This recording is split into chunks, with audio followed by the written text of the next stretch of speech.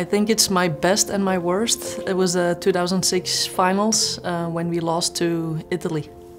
That's my best and my worst memory, actually. It's the only time I played finals in my career in Fed Cup back then, and I think it's one of the worst because we had to retire in the third set in the deciding match with Justin being injured at her knee, so that's why it was also the worst.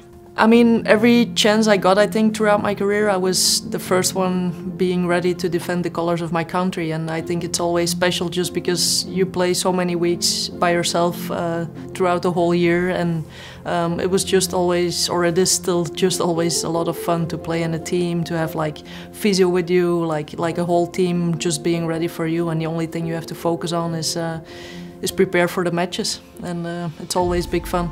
I think I always was, as a singles player, I always was able to even raise my level a little more in when I was playing for the Belgian colors, and I think even now, just like, you know, I'm a doubles player at this point in my career, but I think it's yeah, it's just something that brings out the best of me.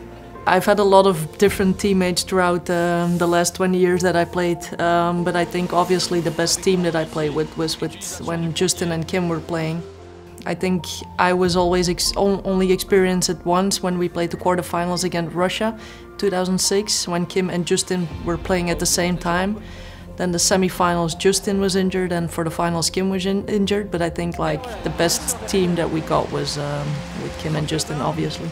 I think every captain has their own personality and their own thoughts about how to get the best out of the players, and that's the most important. It doesn't matter how, or if it's a woman or a man or whatever, but it's just the most important is, you know, to get the best out of the players that week. And yeah, I've had a lot of different captains, but I think everyone brought yeah, their positives to the team in their own way.